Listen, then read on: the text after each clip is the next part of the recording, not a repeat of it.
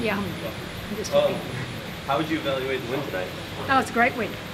It's just hopefully my two four-men are okay or not seriously injured. But to win on a back-to-back, a four-game road trip, that's not easy, especially against a team as good as that one. And we're really focused. I thought we did a good job executing the scout. So very, very happy with the win. You, on average, have a couple years on the Mystics. Do you rely on that on the back-to-back, kind of using a little bit more knowledge and then speed, or how do you go into it? Well, look, hey, we just go into scouting it like we do any other game. We did our preparation before the game. I thought, we knew Deladon and Christia, the main ones, and they're both great players. Can't keep them both down. We did a good job on Tolliver, but I think everyone, Yvonne Turner came in and did a really good job defensively for us, but. I just thought we were, together as a unit, and defensively to hold a team that shoots the ball so well and scores so well as the Mystics are 74. It's a pretty good defensive effort. 9 assists for Giant Rossi. Often people just think of her as a scorer. Can you talk about maybe underrated, if you will? It's hard to call anything about her game underrated, but can you talk about underrated aspects of her game? Well, look, when we won the championship in 2014, she had the most assists of anyone in the WNBA. So she's the most complete offensive player I've ever seen. She got a lot of pressure out there tonight, but she certainly created offense for her teammates. And when we need to make a big shot or make the right decision, she always does. That's what makes her so special. What makes her the GOAT. What's really how have you guys been able to be so successful on the road this year? Yeah, it's funny. We've actually played better on the road than we have at home, and that's something that we have to get better at playing at home.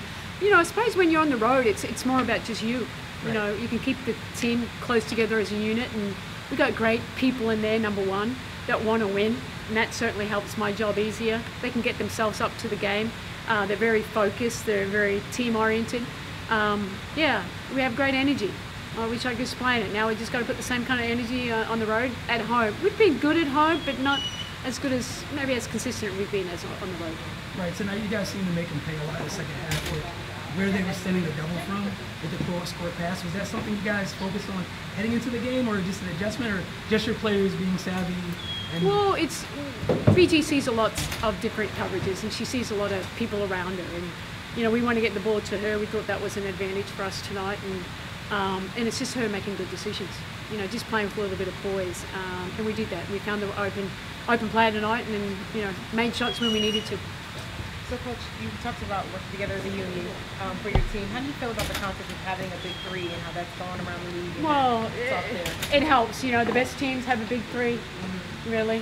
A big two, and you can't have one, but two, and three. But we've been consistently. Diana didn't score as many points as she usually does, but she impacted us in so many other different ways. And then, Brittany and Dewana are playing as good as I've seen. But to win games, it's just not three players. And we hang our hat of playing a team game, moving the ball. Usually we get pretty high assists, and you see tonight we did too. We're just an unselfish basketball team, and we just play to whoever's open. Bonner's been kind of the X factor, pun intended. Can you talk about her amazing season? I mean, stat-wise, she's up with some of her best years. She is. Look, it's amazing that she's coming back from having twins. The babies are only one in early July, and she started off a little slow getting back into her conditioning, but she's been on fire. Really, really on fire. But not just scoring, but offensively, defensively at the other end. Just her length, using that, being able to switch, her rebounding. Just making tough plays. So I'm happy for her. She's one of my all-time favourite players. So she's a great person to coach, and she just plays hard. And like I said, I've got a lot of winners in there. It makes my job easier. The story about Turner is amazing. Many people don't know about it. Can you talk about how extra special it is? I mean, it doesn't matter who makes that big dagger shot at the end, but isn't it a little bit special? It is. Look, I keep saying I love all my players, but yeah, I love her too. But look, Bonnie, she kind of struggled a little bit in the start of the year. Wasn't getting in, she wasn't playing as well as we knew that she could play, but she's really stepped up with, she stepped in the starting lineup last night, and coming against New York where she didn't even play, shows a lot about her character. It's like she's staying ready. She knows, and she knew what she needed to work on. We gave it real simple. Let's, take over from Bree. Bree was out last game. Be the defensive stopper and let the game come to you. But she's a very capable offensive scorer. You'll see our European League overseas, she's usually the 1 or 2 in the top 5 in scoring. She's an amazing, very versatile player, and she's look, she's been huge for us this last 2 games, which is great for us because we needed to get a little bit more from our depth, and we're getting that now. Any words on Sancho's conditioning? I haven't heard, so fingers crossed it's okay because both of them went down near the end too with Camille had an ankle, so hopefully it's okay because we need them.